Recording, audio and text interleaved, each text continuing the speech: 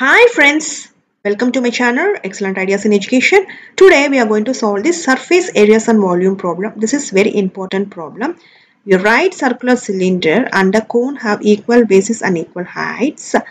If the curved surface area are in the ratio 8:5. What is given in this question? Right circular cylinder and a cone have equal base and equal height. First we will draw cylinder. We will draw cone also. Cone height and base is same for cylinder and cone. So this height is same for cylinder and cone. Base also same for cylinder and cone.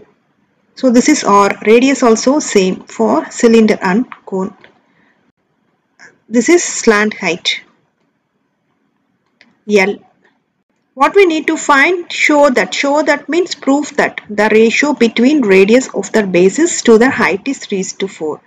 R is to H is equal to 3:4 we need to prove. Curved surface area of cylinder and curved surface area of cone formula. First we will write curved surface area of cylinder is equal to 2 pi RH. Next, curved surface area of cone is equal to pi RL. L is slant height. How we will find L? L is equal to root of R square plus H square. This is the formula.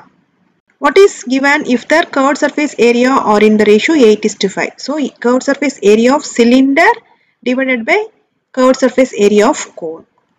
Now we will write curved surface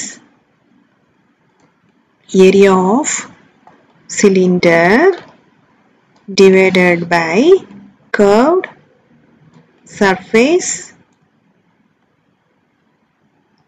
area of cone equal to, what is the curved surface area of cylinder formula? 2 pi RH divided by curved surface area of cone is pi or L.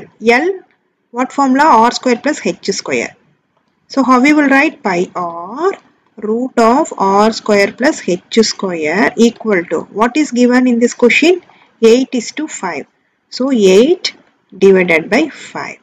So pi r cancel. What is remaining? 2h divided by R square plus H square root equal to 8 by 5.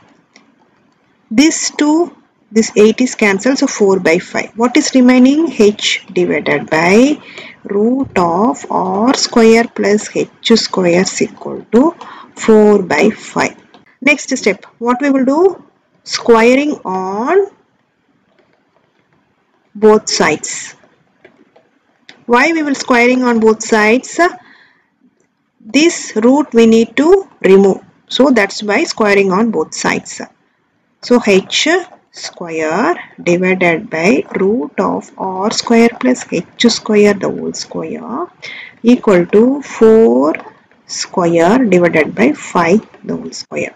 Next step, H square divided by R square plus H square. Y means this square and root is cancelled equal to 4 square is 16, 5 square is 25. Now cross this. 25 h square is equal to 16, open the bracket, R square plus H square. 25 h square is equal to, multiply inside, 16 R square plus 16 h square.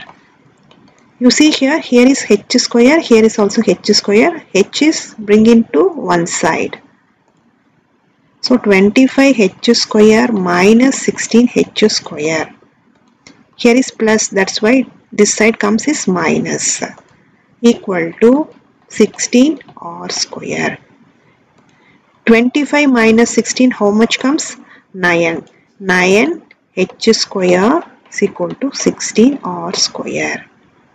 You see what we need to prove? R is to H. So R is to H means, so this is R is here, H comes down.